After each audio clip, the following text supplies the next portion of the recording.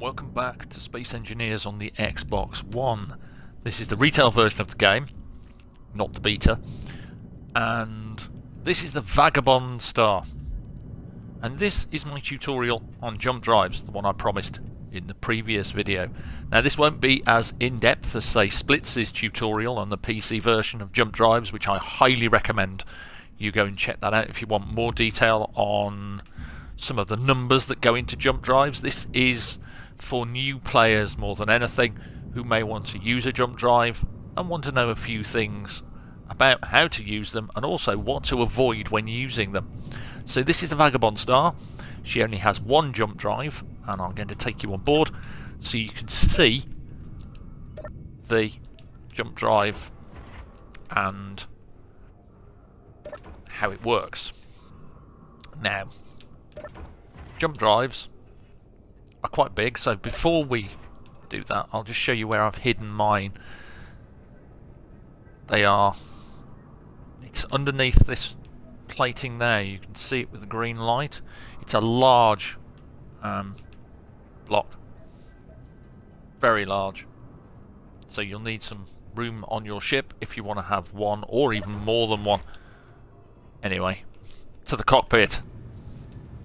I've already mapped the controls, and because we're on the retail at the moment, the beta has the fixed D-pad, so you can use page 2, 3, etc. You can't on the retail at the moment until Microsoft approves the patch. What we have is we have a jump drive on this thing, and you can see it's mapped to down on the D-pad.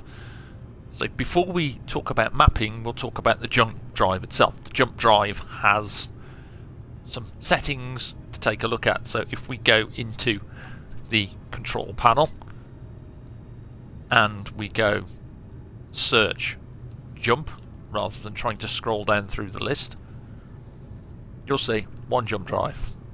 So this jump drive has a distance of 886 kilometers as a blind jump.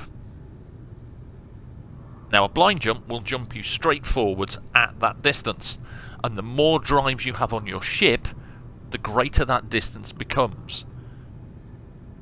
However, with jump drives they will draw power from each other. So if you have more than one jump drive and you want an emergency jump drive, you'll need to turn that block off from the cockpit. Otherwise, if you jump and you exceed your distance, the other jump drive will draw from it and drain it, maybe fully, maybe partially, so you'll be left without any means to jump until the thing recharges. So what we want is we want to go to, say, Triton. We don't want to do a blind jump, so Triton is here in my list. So we use the D-pad and we go down until we reach Triton. Then we push up on the left stick until select, and we hit select. Now it'll tell us, if you see, that we can only jump 0.03 at 0.03%, basically, not as far as Triton's jump point is from where we are. Still, it's better than nothing. So now you can see Triton in the distance, look, and there's Triton's jump point. It is 2,823 kilometers away. We'd need at least 2 more jump drives to make that distance comfortably in one jump. So what we're going to do is we're going to hold down on the D-pad, and then we're going to flick through our list of drives and things. There's the jump drive, look. We press A on it and select jump, and it's as simple as that. I'm not going to do that because I already have it linked. When you're ready to jump, you press down on the D-pad, you'll get some information. It will tell you how far you can go, what achievable distance at the jump you can do, your weight of your transported mass, any jump drives on board that are operational, and any sealed crew. This is an important tip. If you are not sitting down in a cryo chamber or a bed or connected to the ship in some way, like another seat or control seat, you'll be left behind when the ship enters jump. So press A. We will have a 5-second countdown in a second. 5, 4, 3, 2, 1, jumping. And look, Triton's closer. We've jumped our maximum jump distance. We've still got a long way to go. So we're going to have to wait for this thing to recharge. And if you look, it's charging slowly. So you can check it. Control panel. Jump. Down on the D-pad. Flick across on the left stick. Then down on the D-pad again. See all your information on the right. In 6 minutes time we can jump. We're not going to wait that long. I'm not going to make you suffer through waiting for a jump drive to recharge. So we're going to use the admin menu on the right bumper and Y. And we're going to go to cycle objects, which we already have. So you come down from admin tools to cycle objects, then change to biggest grids, and you'll see that it's already found my things. We're going to teleport your character to the spectator camera, and then we're going to press back on the B and then back again on the B, and you can see that I've got a couple of vagabond stars already prepared with some extra bits bolted on. Another jump drive, just so you can see what the effect is with a second or even third jump drive. So this version of the Star hasn't got any controls linked. What it does have though is 2 jump drives. So back to the control panel. Now you should see a bit of a difference on these jump drives compared to last time. The max jump distance is now 1744 kilometers. So this ship would have made a better jump than previous. Now the Century Eagle can actually do a much bigger jump because it's in many ways a lighter ship than this one, even though it's longer and bigger. It's also got more power. The Century Eagle is got a large nuclear reactor on board. What I wanted to talk about as well, things about jump drives. You cannot jump into or out of a planet's gravity well. See, natural gravity field blocks you from jumping. You can't jump through a planet, and you can't jump through usually can't jump through ships and things like massive asteroids. It won't let you.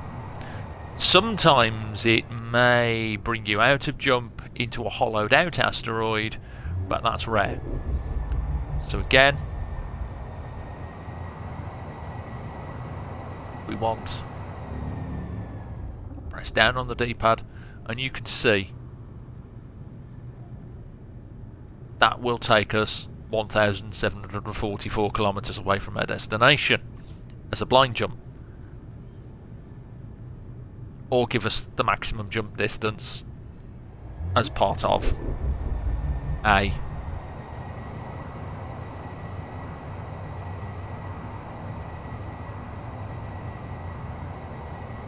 regular jump. See, 2,823 kilometers away is our test jump point. So now another version of the Vagabond Star awaits. And this one has 3 jump drives.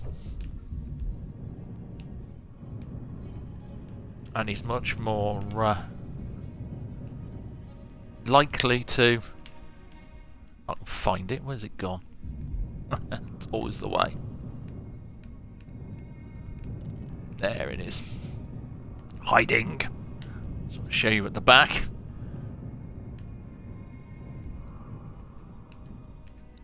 It has 3 jump drives.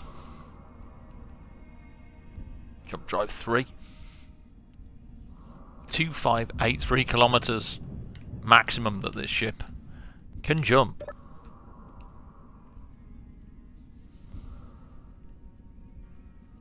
Which is pretty cool. Just going to rename this first jump drive to jump drive 1. There. So at a blind jump that can get us to our destination pretty accurately. We'd still only have a short distance to fly. And as I'm going to demonstrate just before I close this particular video, there is a minimum jump distance as well. You couldn't use a 500 or 600 meter jump point like this one here to jump to. It just won't happen. It will warn you that the minimum distance is 5,000 meters. So it's not worth doing. So what we want to do, as you can see, our jump point up here is there. We can remap our jump drive onto the D-pad. It's a problem with copied grids. Same jump. And then now we can do a blind jump directly towards it, or going back to the control panel, searching for our jump drives. We only need to set 1, the others will cooperate with it.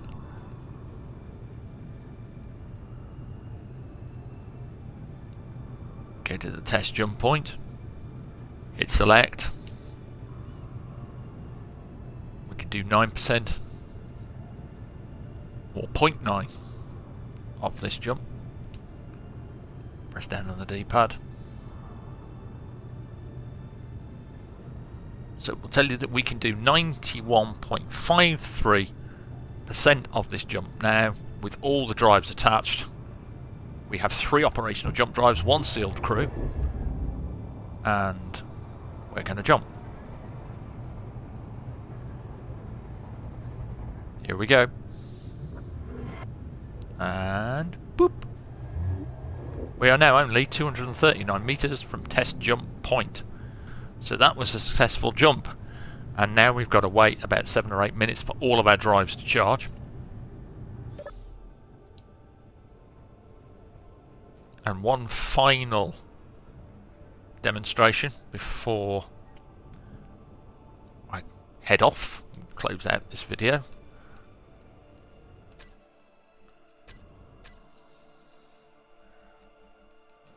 We'll go back here.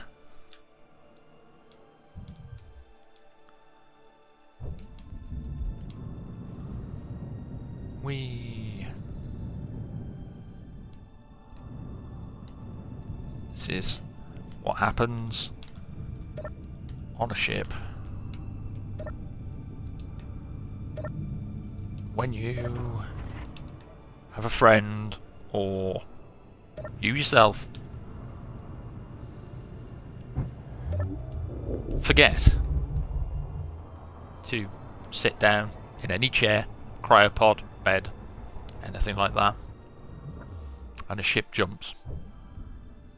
You're going to be left behind in space with no support and in survival mode. If you don't have any way of recharging and your friends don't come back for you, you are going to end up somewhat inconvenienced and eventually dead. And that is my short tutorial on jump drives, things about jump drives, things to remember, gravity wells, solid objects, point jumping, blind jumping, rough recharge times for various jump drives, and what happens if you combine more than one jump drive. Hopefully it's of some use and help. Remember, stay safe, take care, have fun, and happy engineering until the next one.